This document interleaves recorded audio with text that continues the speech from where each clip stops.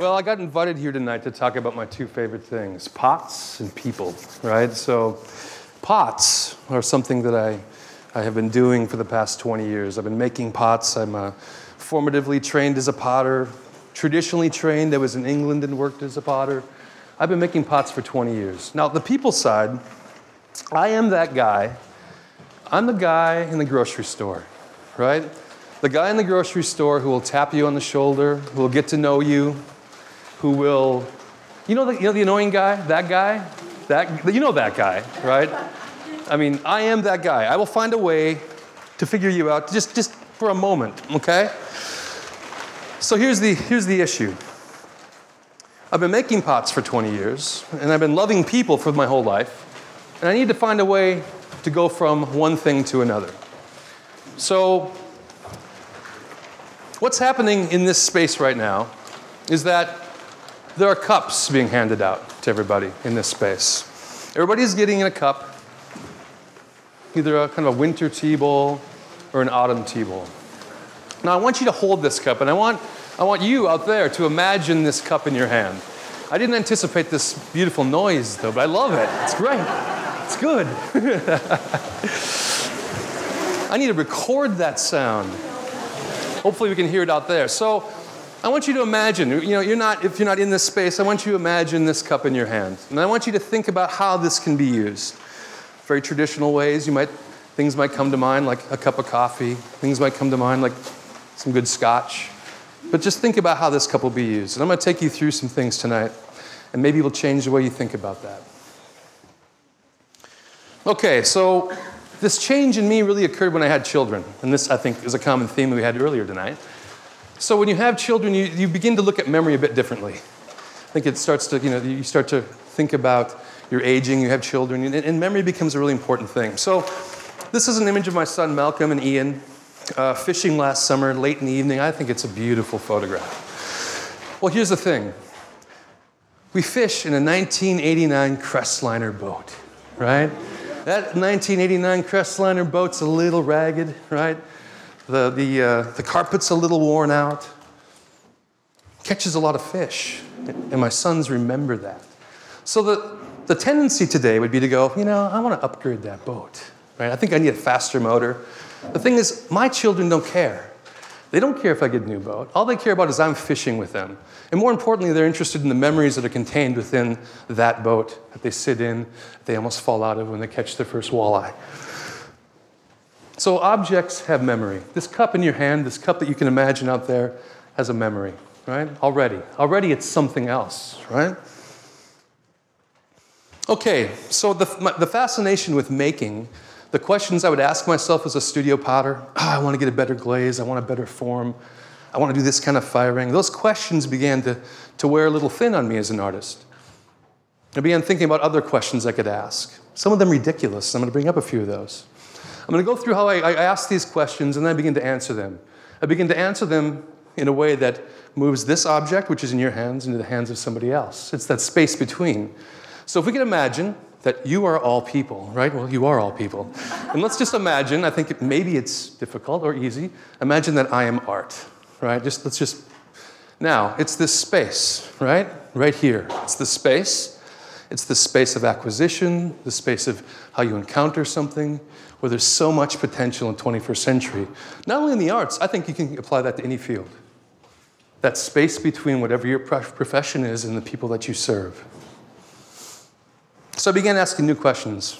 Now, as an artist, I'm not bound by convention. That's the beautiful thing.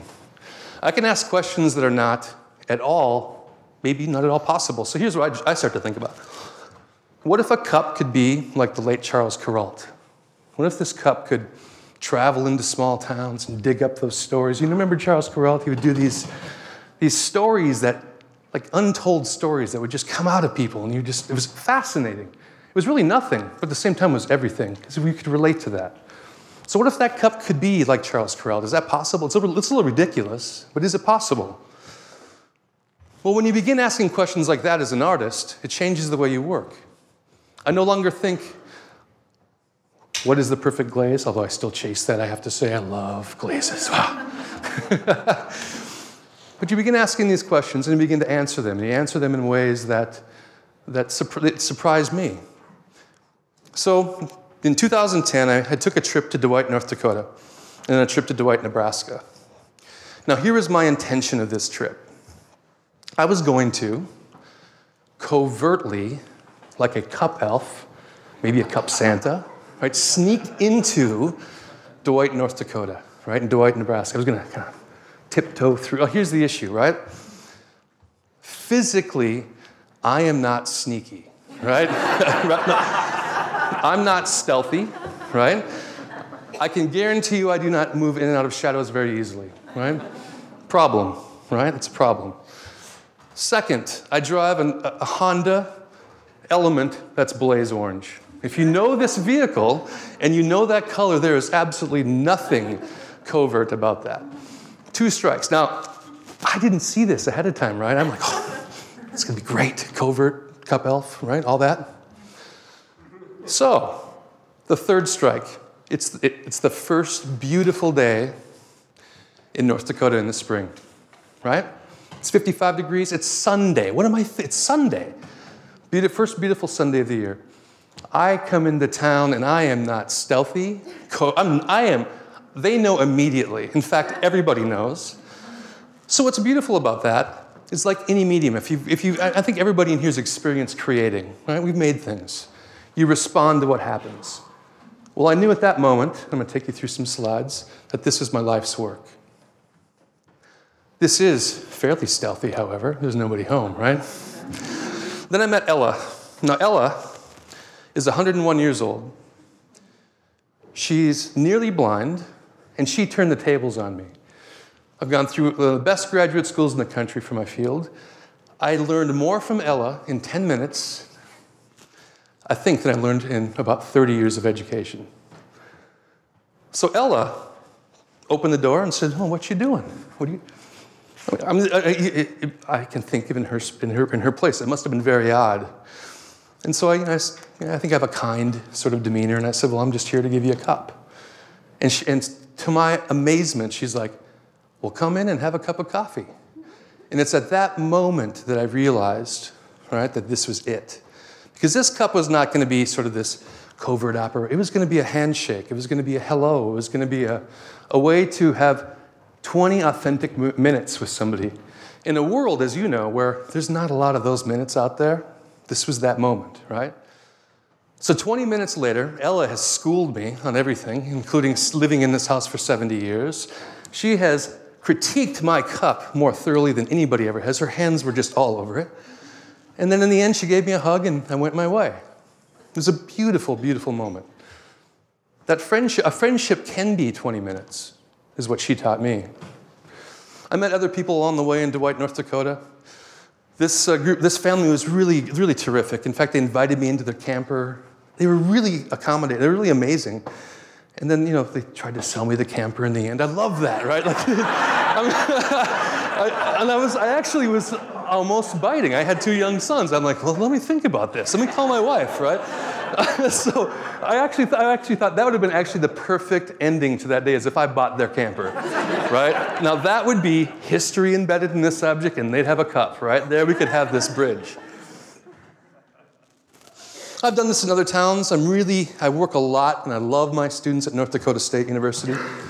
I involve them as much as I can and more in the work that I do. So this is a group of people: Amy Smith, Josh Zeiss, Meg Roberts, Maren Shulman, Linnea Curlin, my great friend Larry Pelter, all coming along with me, and all get to experience this same thing. It was that moment where you meet somebody in this cup. It wasn't necessarily their cup, but it was still the gesture. It's really about the gesture, isn't it? It's no longer about the cup. Oh, I love making cups, those glazes, right? Those glazes, love them. So we made our way through this town, and then I met Violet. Now, Violet had this amazing taxidermy collection. It actually scared me a bit, right? Fantastic. I mean, this moose head was at eye level, which I've never experienced before. It was actually... And so she had to have a photograph. And then she had this amazing closet full of about 100 yarn-covered hangers. Okay, right now, that is a maker. I actually felt a bit inferior. I was like, okay, that is discipline, right? Right. Now, she would not let me leave that house without giving me a hanger, right? Or a few. And I think Josh, who was with me, got one too. What if a cup could be a mediator between religious traditions? It's a big concern of mine, the idea of kind of the relations between faith traditions in the world. So I took that problem or potential head on by creating a piece where this literally becomes a piece of journalism. Loosely, I think. We could maybe have a conversation about whether it's journalism, but I really think it is. So this was a project where I had a cup, a box, a camera, and a diary that traveled between 4 religious leaders across the country of the Buddhist, Muslim, Christian, and Jewish traditions. Traveled one by one from my own pastor, Steve Wold, at Trinity Lutheran Church, had to start there, to priest Kyoki Roberts at the Pittsburgh Zen Center, to Imam Makron El-Amin in Minneapolis, to Rabbi Stephen Carr Rubin in Los Angeles. So the piece traveled. Now, if you know a Lutheran basement, I can say this because I am Lutheran, you know what this is. This is mismatched furniture, right? And what I love about this is that this is what Pastor Wold would take a photograph of this in, right? And as we travel through, things become mystical and interesting and intense. These images are really what I'm after. I make the cup, but that's the beginning. I'm really after the story. I'm after the interaction, that moment, right? And how do I capture that? Imam Makron El-Amin, I don't have time to show you the writing, 18 minutes. But his writing was so intense about human dignity, about the connection that this cup gave him. Something, if you think about this, right? This cup that's in your hands or the cup that you're imagining, you put this to your lips. It's an intimate object. So this cup, which is in his hands, this is a terrific photograph. Love that photograph. Then traveled to Rabbi Stephen Carr Rubin, where this is part of a union ceremony. This is a beautiful photograph. What I love about this photograph, one, is that the cup is, I'm just happy to see the cup right in the middle of something.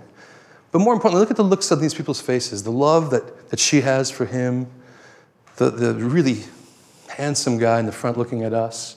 What a terrific image. That can't happen unless I make this bridge, make this happen. I would never meet them. I've never met Rabbi Stephen Carr Rubin in person, but I know a lot about him through this. What if a cup became the inspiration for an alternate economy? Really?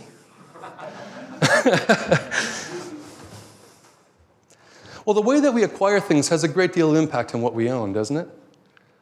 Someone lends something to you and you forget to give it back to them. Does it have a sort of, maybe that sweater isn't so comfortable? A work of art that might be $500 to somebody might be nothing and be a year's savings to somebody else, right? So let's think about that. What if there's a way to create an economy where what we do is, within the realm of the arts in this case, we create an economy that's based not on gold, but on people's time. Old, traditional way of working. So over the course of the studio call weekend, I launched this project, and I was amazed by the reception. We raised the equivalent, I love the equivalent of hiring somebody full-time for 4 months of work, doing goodness in the community. All through little interactions and cups and pots, but people were investing. Now here's the thing. When they acquired that object, it was connected directly to community service that they were doing in the city. So that cup, say, right, was 30 hours of community service. So how would that community service then be connected to that cup? And vice versa. How would that change your understanding of that object? So I make dinnerware sets, but with one rule, right? I will make a dinnerware set for you if I can come and sit down and have dinner, know what you eat, see what you do, see your house. And if that's too intimate for you, I'm not interested. That's my rule. So this is a family that did 150 hours of community service. They're doing it right now. This is actually happening right now. So the wife, she's completely re-landscaping an elementary school. The husband, he's working with inner city fathers in Minneapolis to mentor them on being better fathers.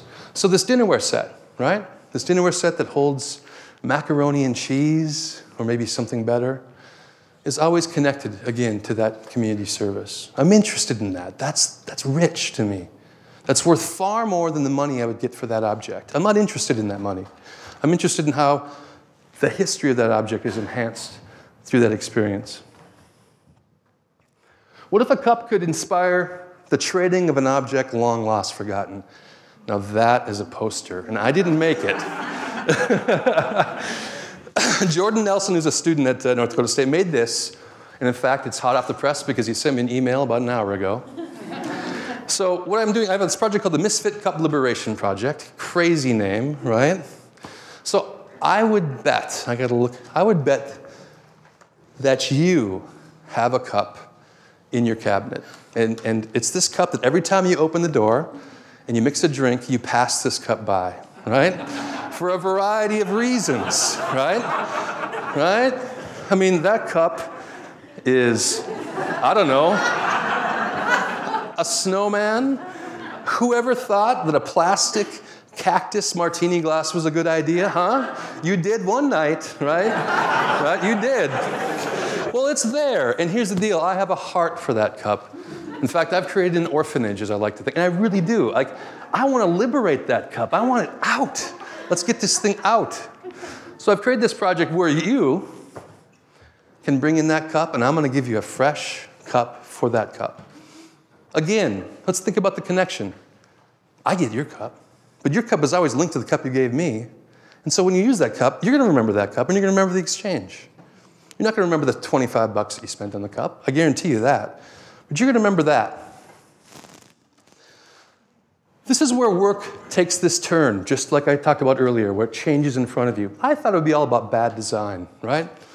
I thought that what we would have was what we just saw. In fact, here's a cup, and here's the note that comes with it. This cup is ugly because it reminds me of the death of my grandmother. Petunias were her favorite summertime flower. I gave her a bouquet of flowers in this cup during her final hospital stay. So at that moment, this becomes a cathartic object. It becomes something, she didn't want this in her cabinet, but she couldn't do anything with it. For me, that's a real transformation. I acquire that object, I'm going to give it a safe home, and she's going to have a new cup, a placeholder. I'm going to continue this project in about 10 different cities. I really want to do it globally because I'm really interested on some level what these cups look like in other people's cabinets that don't live in North Dakota, right? What do they look like in South America? What do they look like in Africa? What do they look like in Asia? Like, what do those cups look like? So I guess you could say I'm an anthropologist or a sociologist or maybe an artist, but I'm not worried about that. So let's get back to this cup that's in your hands. The cup that you're imagining. This cup is yours for a moment, because my challenge to you is to think of the way that I have found new ways for my work to move into the world, and I'm giving you this cup and this opportunity to do the same. Over the next couple of weeks, you'll think about it. Something will come to mind. What I want you to do is move that into space and have that memory. When you do, I'm going to give you a new cup, but I want you to tell me the story. Thrive. Thank you.